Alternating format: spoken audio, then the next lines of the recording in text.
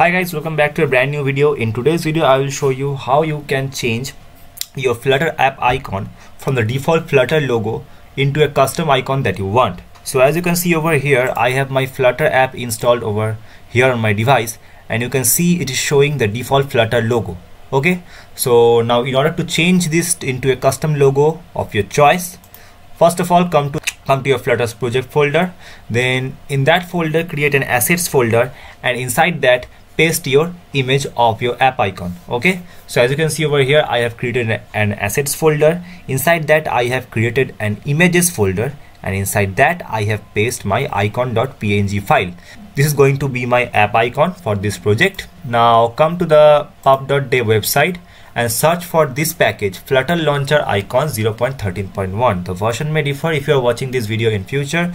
Now scroll down a bit and you'll be able to see set up the config file. Okay, now from here, from the Flutter icons, this name till image path, copy these instructions, then come to your pubspec.yaml file and under dev dependencies paste the instructions that you have just copied. Now here you might have to make a small change in the image path. My path was assets images, and inside that I had an image file named icon.png. Now I have edited the path to where my image is.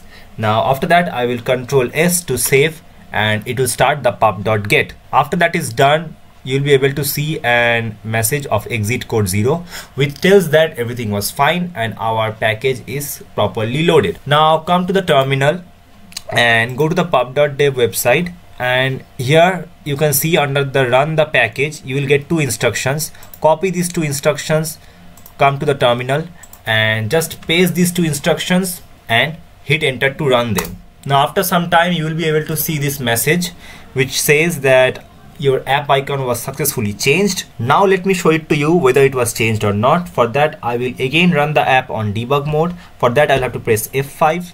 Okay, so it's done, and now if I show it to you, you will be able to see that my app icon has been changed from the default Flutter logo to the app icon that I wanted.